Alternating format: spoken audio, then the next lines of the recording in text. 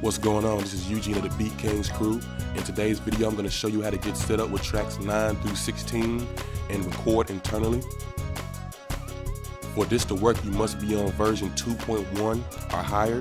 You can check that by going to View and About Beat Thing.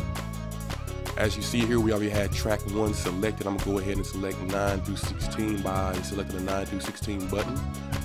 And as you see here, we have it where it says external, and that's for external MIDI. So if you have like a drum machine or a keyboard you want to send up to BTV.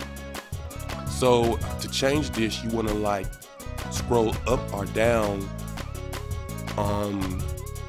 within kit mode. You want to make sure this white box is outlined in kit mode. So you just click here, you can see it's outlined now. So now we're able to select and go up or down on your keyboard from your computer.